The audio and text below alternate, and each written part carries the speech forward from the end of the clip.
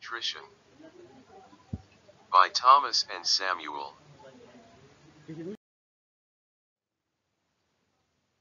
Our school lunches and breakfasts do not contain enough vitamins which are needed daily. Some previous failed solutions were to mandate children to take at least one vegetable. However, when children take these vegetables, they normally do not eat it, so they do not get their sufficient vitamins.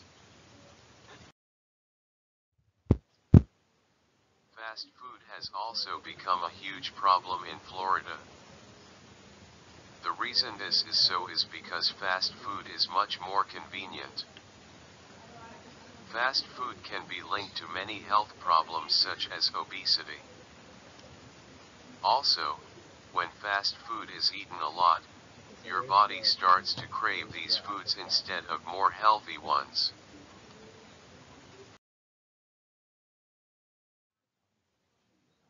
One of the biggest problems with fast food is the processes that it is put through before it reaches you.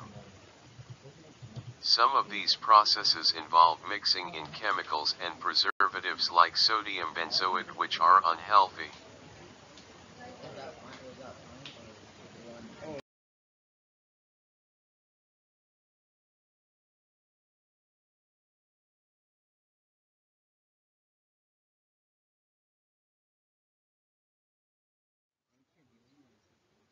Thanks for viewing.